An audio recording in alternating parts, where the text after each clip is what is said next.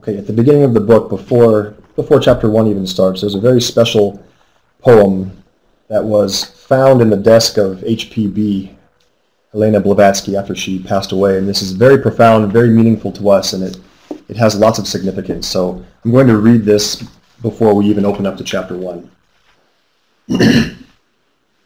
There is a road, steep and thorny, beset with perils of every kind, but yet a road, and it leads to the very heart of the universe. I can tell you how to find those who will show you the secret gateway that opens inward only and closes fast behind the neophyte forevermore. There is no danger that dauntless courage cannot conquer. There is no trial that spotless purity cannot pass through. There is no difficulty that strong intellect cannot surmount. For those who win onwards, there is reward past all telling, the power to bless and save humanity. For those who fail, there are other lives in which success may come. I think that this is especially pertinent for a variety of reasons. One is that Thursday, just 3 days ago, was White Lotus Day, a special day for all theosophists around the world. It's the day each year where we remember the life of Helena Blavatsky. She passed away on May 8th, 1891, so 123 years ago, if my math is correct. But that short life, she lived only 59 years, made a tremendous difference in the world. This is an individual to whom we owe a tremendous amount. In fact, few people know that if you look up the meaning of New Age, it is connected with her name. There would be no New Age movement as we know it without H.P. Blavatsky and the teachings that she brought through to the Western world. And what she brought through were these ancient wisdom teachings that had existed for thousands of years in other cultures, but were almost entirely unknown in the Western world. There was a few things that I want to point out about this thing, it's not a poem, but this list of information and suggestions. First, she tells us that she can tell us how to find those who know the secret gateway that opens inward only and closes fast behind the neophyte forevermore. And then she mentions 3 qualities that have to be developed in order for this neophyte, this aspirant, to make progress on this path. Obviously, she's talking about a path of enlightenment.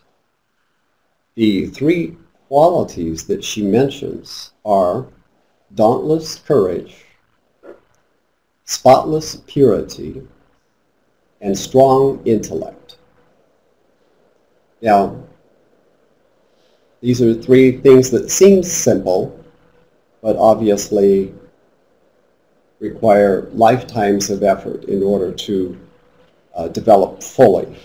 Dauntless courage, spotless purity, and strong intellect, according to what she wrote, are the 3 qualities that we must absolutely develop if we want to reach the goal.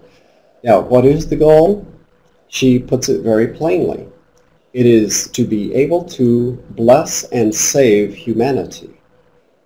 It's not for anything personal. It's not for fame or fortune or glory. In fact, you will not gain any of those things by treading the path. But what you will gain is tremendous insight, tremendous enlightenment, and the ability to help your fellow human beings achieve the same goal. One thing that she doesn't really mention is that these are the goals of every great teacher, to help lift up humanity. She often talked about lifting a little bit of the heavy karma of the human kingdom. It is true that we are in a phase of our human existence that is extremely difficult and painful at this time. Obviously, we have made it that way ourselves to some extent because we haven't yet learned some of the ways of the universe. We haven't put ourselves in tune with universal law, at least not completely yet. We're still trying to learn how these laws work. As one of the adepts told us in the Mahatma letters, there is only one law in the entire universe. And all other laws come from that. That one law is the law of harmony. The law of harmony is the only law, and all others are subsets of that law. Whatever goes out of equilibrium or balance has to be rebalanced. And we see that in many different ways in life. So as we get into touch and into harmony with the universe and with this natural law of harmony, and obviously the law of karma is completely the same type of law, which is rebalancing and getting back into alignment, then everything becomes simple. We often get taken to task because we say several times in the book that life is simple, but we make it difficult. Well, we stick by what we say. Life is simple. It can be simple if we are willing to let it be.